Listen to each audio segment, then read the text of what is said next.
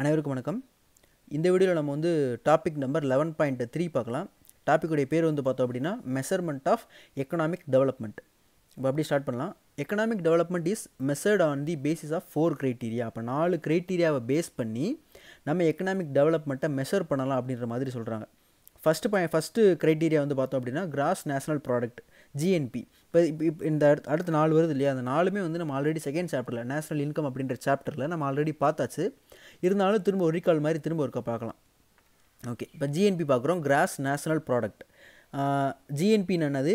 GNB is the total market value of all the final goods and services produced within a nation in a particular year plus income earned by it's citizens including the income of those located abroad minus income of non-residents located in that country.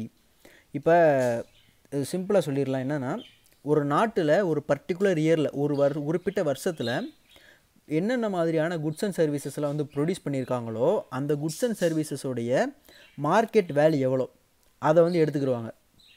Plus அந்த நாட்டோடைய citizens earn பண்ண மணி. அந்த சிட்டிசன்ஸ்ன்றப்போ அது யாரெல்லாம் குறிக்குது அப்படின்னா, சொந்த நாட்டில் இருக்கலாம் அல்லது income of those located abroad கொடுத்துருக்காங்க இல்லையா, வெளிநாடுகளில் இருக்கிற இந்தியன் சிட்டிசன்ஸ், வெளிநாடுகளுக்கு வேலைக்கு போயிருப்பாங்க இல்லையா, அவங்களோட இன்கமை வந்து ஆட் பண்ணுவாங்க. ஆனால் எதை மைனஸ் பண்ணிடுவாங்க அப்படின்னா, இன்கம் ஆஃப் நான் residents located in that country. இப்போ இந்தியாவில் ஒரு அமெரிக்காக்காரரோ இல்லை வேறு ஏதோ ஒரு சைனாக்காரரோ வந்து வேலை பார்க்குறாரு அப்படின்னா அவருடைய அந்த வருமானம் இருக்குல்லையா அதை வந்து மைனஸ் பண்ணிடுவாங்க. அப்போ value of total goods and services produced within a country in a particular year plus citizens வந்து residing inside India or residing outside India minus non-residents in India. இப்படி வந்து இது வந்து நம்ம புரிஞ்சுக்கணும்.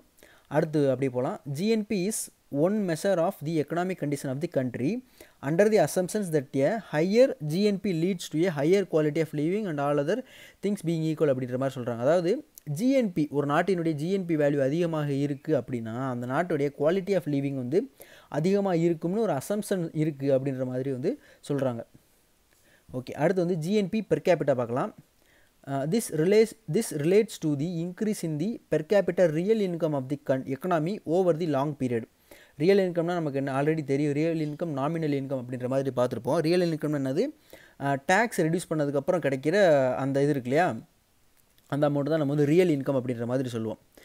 This relates to increase in per capita real income of the economy ஒரு long period. அப்போ என்ன சொல்கிறாங்கன்னா, இந்த பெர் கேபிட்டா ரியல் இன்கம் இருக்கு இல்லையா, அதில் வந்து ஒரு கிராஜுவல் இன்க்ரீஸ் இருக்கும் over a long period of time அப்படின்ற மாதிரி சொல்கிறாங்க. This indicator of economic growth emphasize that for economic development the rate of increase in the real per capita income should be higher than the growth rate of population சொல்கிறாங்க. இது என்ன சொல்கிறாங்க அப்படின்னா, மக்களுடைய பொருளாதாரம் வந்து அதிகமாகணும், மக்களுடைய வருமானம் வந்து அதிகமாகணும், இன்கம் வந்து அதிகமாகணும். அந்த இன்கம் க்ரோத் ரேட் இருக்குல்ல, எந்த ரேட்டில் வந்து அது வளர்ந்துக்கிட்டு போகுதுன்னு இருக்கு இல்லையா, அந்த ரேட் வந்து பாப்புலேஷன் க்ரோத்தை விட பாப்புலேஷன் க்ரோத் ரேட் இருக்கு இல்லையா அதை விட அதிகமாக இருக்கணும். அப்போ தான் வந்து ஒரு நாடு வந்து முன்னேற்ற பாதையில் போய்கிட்டு இருக்குது அப்படின்ற மாதிரி அர்த்தம். ஓகே, இப்போ அடுத்து வந்து வெல்ஃபேர் அப்படின்ற மாதிரி ஒரு பாயிண்ட் பார்க்குறோம். Economic development is regarded as a process whereby there is an increase in the consumption of goods and services by individuals. அப்போ economic டெவலப்மெண்ட்டை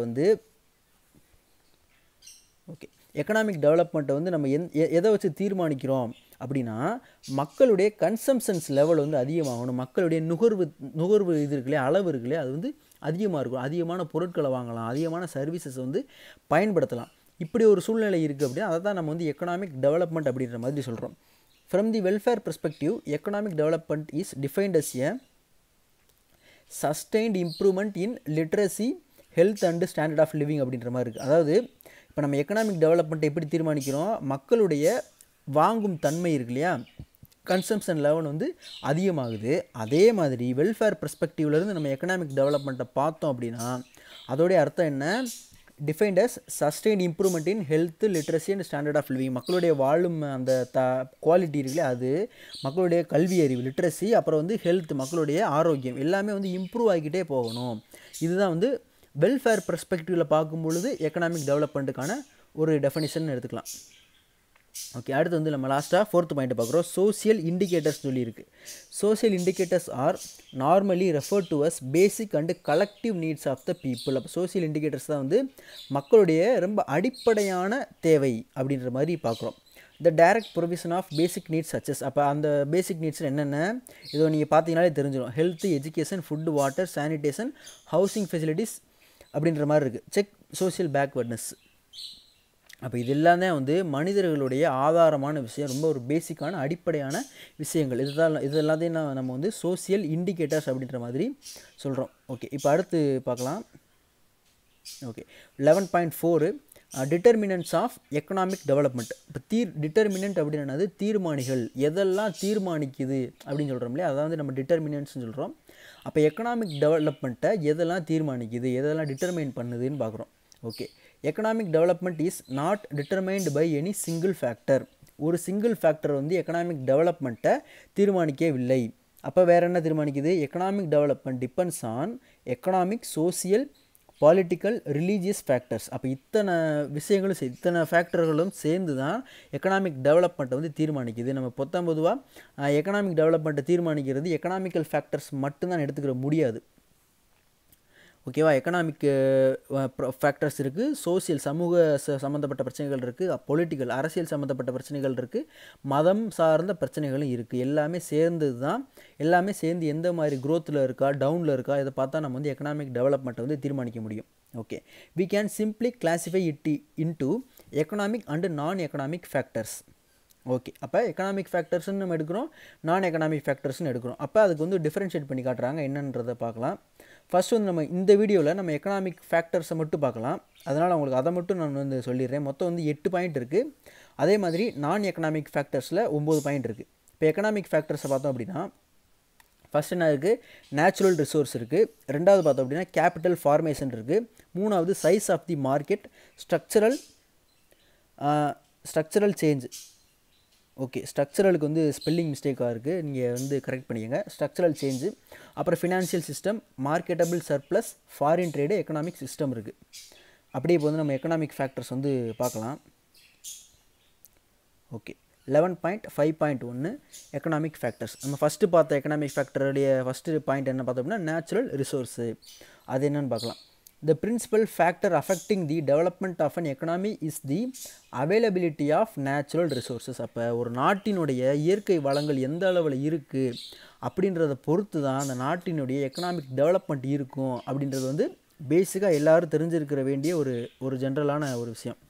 okay, the existence of natural resources in abundance is essential for development. அப்போ natural resources வந்து அபண்டன்ஸாக இருக்கணும், அளவுக்கு அதிகமாக இருக்கணும். அப்படி இருந்தால் தான் எக்கனாமிக் டெவலப்மெண்ட்டுக்கு வந்து அது ரொம்ப ஒரு எசென்சியலான விஷயம் அப்படின்ற மாதிரி வந்து சொல்கிறாங்க. A country deficient in natural resource may not be in position to develop rapidly. Okay, அப்போ ஒரு கண்ட்ரியில் வந்து நேச்சுரல் ரிசோர்ஸஸ் இருக்கு இல்லையா, நேச்சுரல் ரிசோர்ஸஸ் வந்து குறைவாக இருக்குது, பற்றாக்குறையாக இருக்குது அப்படின்னா அவங்க வந்து ரொம்ப சீக்கிரமாக வளர்கிறதுக்கு ரொம்ப கஷ்டப்படுவாங்க, எக்கனாமிக் டெவலப்மெண்ட் ஆகிறதுக்கு ரொம்ப கஷ்டப்படுவாங்க அப்படின்ற மாதிரி சொல்கிறாங்க. இது என்ன சொல்ல வராங்க அப்படின்னா ஒரு நேச்சுரல் ரிசோர்ஸஸ் இல்லை இயற்கை வளங்கள் வந்து இருந்தால் மட்டும்தான் அந்த இயற்கை வளங்களை நம்ம வந்து பயன்படுத்தி புதுசான கண்டுபிடிப்புகளையோ அல்லது ஏதோ ஒன்று பண்ண முடியும். எல்லாத்துக்குமே ஆதாரம் வந்து என்னது? இயற்கை வளங்கள் தான். அப்போ அது அளவுக்கு அதிகமாக இருந்தால் தான் நம்மளால் புதுசாக ஏதோ ஒன்று செஞ்சுக்கிட்டு இருக்க முடியும். அப்போ தான் வந்து எக்கனாமிக் டெவலப்மெண்ட் ஒரு பக்கம் நடக்கும். ஓகே, இப்போ அப்படியே அடுத்து சொல்கிற பாயிண்ட்டை பார்த்தீங்கன்னா ரொம்ப ஒரு முரண்பாடாக இருக்கும், பார்க்கலாம். But A country like Japan lacking natural resources imports them and achieve pastor rate of economic development with the help of technology.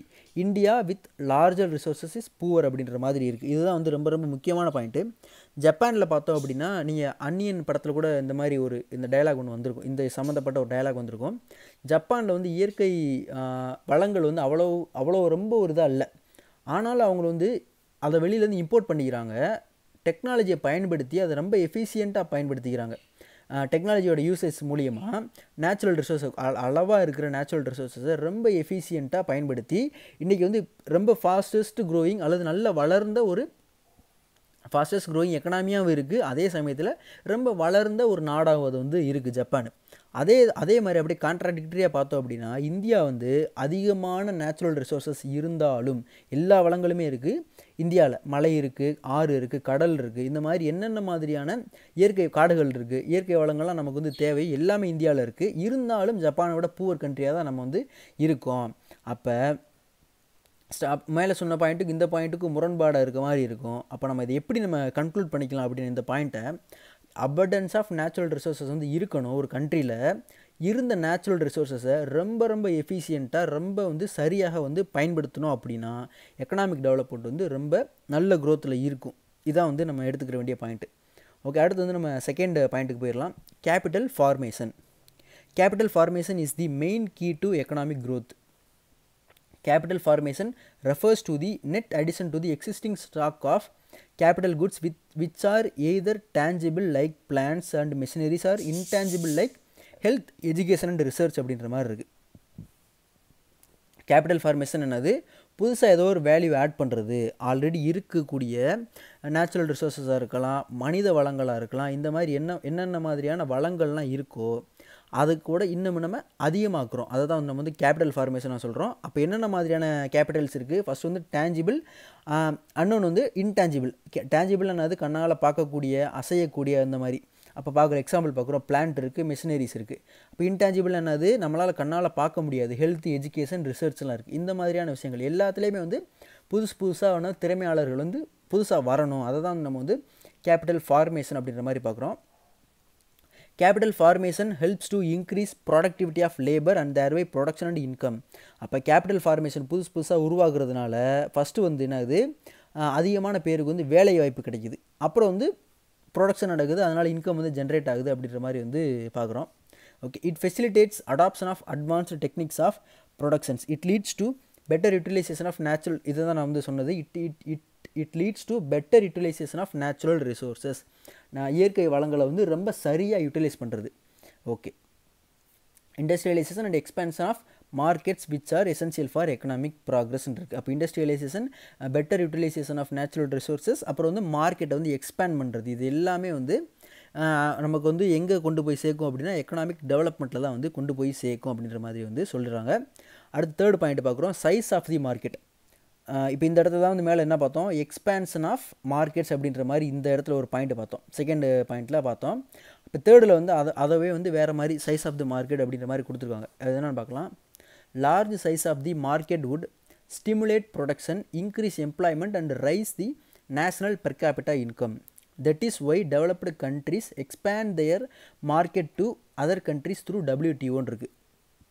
அப்போ மார்க்கெட் பெருசாக இருந்தால், விற்பனை சந்தை வந்து பெருசாக இருந்தால் ஃபஸ்ட்டு என்ன நடக்கும், வேலை பார்க்குறதுக்கு ஆள் தேவைப்படும், இன்கம் வந்து அதிகமாகும். இது ரெண்டும் வந்து மெயினானது. இன்கம் அதிகமாகுதுன்னு என்ன அர்த்தம், நேஷனல் பெர் கேபிட்டா இன்கம் வந்து அதிகமாக போகுதுன்னு அர்த்தம். அப்போ இதனால தான் என்ன பண்ணுறாங்க அப்படின்னா, that is why developed countries expand there market to other countries through WTO. WTOன்னு world trade organisation, உலக வர்த்தக மையம். அதன் மூலியமாக அவங்களுடைய சந்தையை வந்து பெருக்கிக்கிறாங்க. சந்தையை பெருக்கிறதுனால வேறு நாடுகளில் அவங்களுடைய ப்ராடக்ட் வந்து எக்ஸ்போர்ட் பண்ணுறாங்க. இதுதான் நம்ம வந்து சைஸ் ஆஃப் தி மார்க்கெட்னு சொல்கிறோம். இது நல்ல ஒரு எக்ஸாம்பிள் பார்த்தோம் அப்படின்னா, Chinese mobile phone companies India வந்து ஒரு பெரிய மார்க்கெட்டை டார்கெட் பண்ணியிருப்பாங்க. Redmi, Realme, Oppo, Vivo, OnePlus, இந்த 5 பிராண்ட் இருக்கு இல்லையா, ரொம்ப அதிகமான சேல்ஸ் வந்து இந்த ஃபோனு தான் இருக்கும். நிறைய பேர் கையில் வந்து இந்த சைனீஸ் பிராண்ட் தான் இருக்கும். அப்போ சைனாவுடைய ரொம்ப முக்கியமான ஒரு மார்க்கெட், சேல்ஸ் மார்க்கெட்டுன்னு பார்த்தோம்னா India, due to population. Okay, அடுத்து ஃபோர்த் பாயிண்ட்டை பார்க்கலாம். Structural change. Structural change refers to change in the occupational structure of the economy. அப்போ எக்கனாமியோடைய கட்டமைப்பு, எக்கனாமியோட ஸ்ட்ரக்சர் சேஞ்ச் ஆகுது. அதை தான் வந்து நம்ம வந்து பார்க்குறோம். அது என்னென்னு பார்க்கலாம்.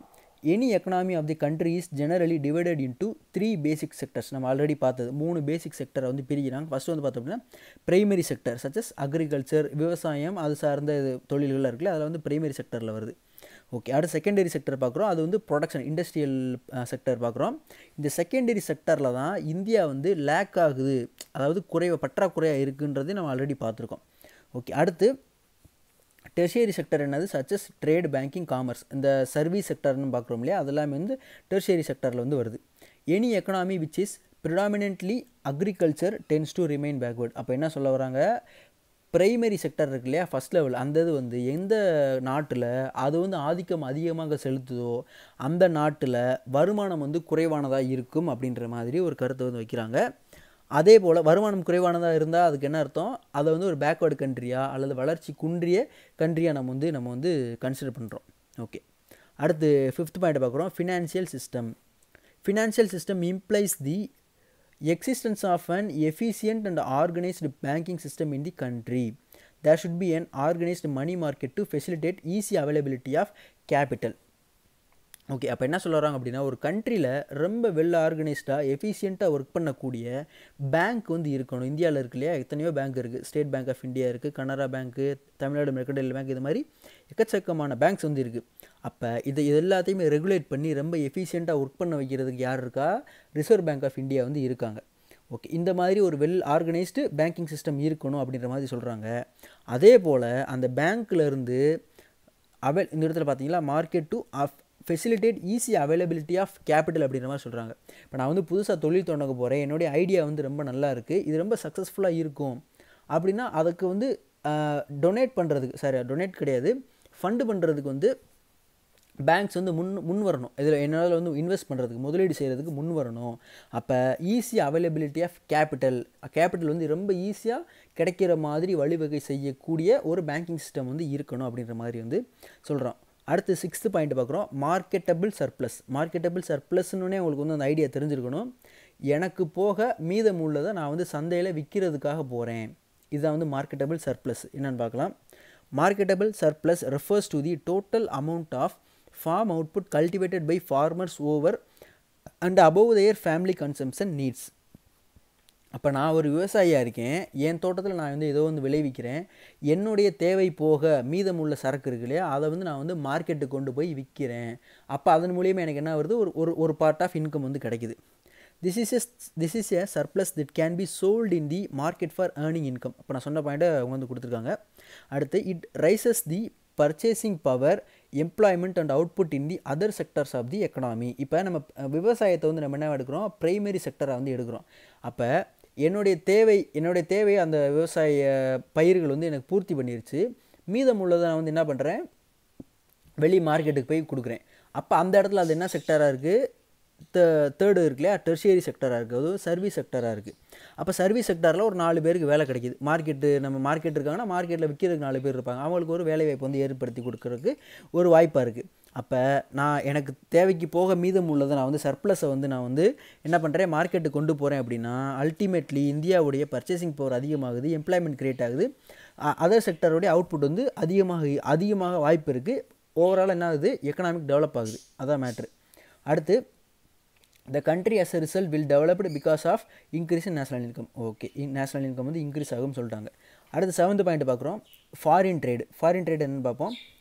the country which enjoys favorable balance of trade and terms of trade is always developed. அப்போ ஒரு எந்த நாடு ஃபாரின் ட்ரேட் வந்து ரொம்ப எஃபிஷியண்ட்டாக நல்லா பண்ணுதோ அந்த நாடு வந்து ஈஸியாக முன்னேறும், டெவலப் ஆகும். இது நமக்கு வந்து தெரிஞ்சது. it has huge forex reserves and stable exchange rate. அப்போ என்ன சொல்கிறோம், நம்ம நிறைய நாடுகள் கூட வர்த்தகம் பண்ணுறோம் அப்படின்னா அந்த நாட்டுடைய மணி நம்ம நாட்டுக்குள்ளே வரும், அதை தான் நம்ம வந்து ஃபாரெக்ஸ் சொல்கிறோம், ஃபாரின் எக்ஸ்சேஞ்சு. நம்ம நாட்டுக்குள்ளே அதிகமாக வரும், நம்ம நாட்டு மணி வெளியில் போகும். இப்போ ஒரு ஹெல்த்தி ரிலேஷன்ஷிப் இருக்குது அப்படின்னா, ஹெல்த்தியான ஒரு மார்க்கெட் இருக்குது அப்படின்னா அது வந்து எல்லா நாட்டுக்குமே இந்த குளோபலைஸ்டு வேர்ல்டில் அது வந்து ரொம்ப ஒரு ஆரோக்கியமான விஷயம், எல்லாருக்கும் அது தெரியும் நினைக்கிறேன். அடுத்து வந்து 8th பாயிண்ட் பார்க்குறோம், லாஸ்ட் பாயிண்ட்டு நினைக்கிறேன் இது. ஓகே, அடுத்து இது என்னென்னா economic system. the countries which adopt free market mechanism, lysis ஃபேரின்னு சொல்கிறோம் இல்லையா, நம்ம ஆரம்பத்தில் பார்த்துருப்போம், ஃப்ரீ மார்க்கெட்டு கொடுத்துருவாங்க, அது முதலாளித்துவ நாடு அப்படின்னு சொல்கிறது. Enjoy better growth rate compared to control economies. it may not be true for some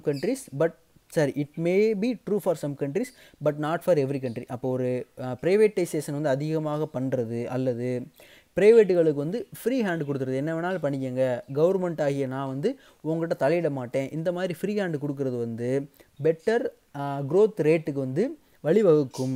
இது வந்து ஒரு சில கண்ட்ரிகளுக்கு தான் உண்மையான இதாக இருக்குது, ஒரு சில கண்ட்ரிகளை இது வந்து அது வந்து இந்த இது இருக்கு இல்லையா, இந்த கான்செப்ட் வந்து அங்கே பழிக்கலை. இதை வந்து எக்கனாமிக் சிஸ்டம்ன்ற பாயிண்ட் வந்து கொடுத்துருக்காங்க. அடுத்து வந்துட்டு நான் எக்கனாமிக் ஃபேக்டர்ஸ் இருக்குது. நம்ம இந்த பாயிண்ட்டையும் ரீட் பண்ணாமல் விட்டுட்டோம். அடுத்த நெக்ஸ்ட் வீடியோவில் இது ரீட் பண்ணிவிட்டு அப்படியே நம்ம வந்து அந்த நான் எக்கனாமிக் ஃபேக்டர்ஸ் வந்து பார்க்கலாம். தேங்க்யூ ஃபார் வாட்சிங்.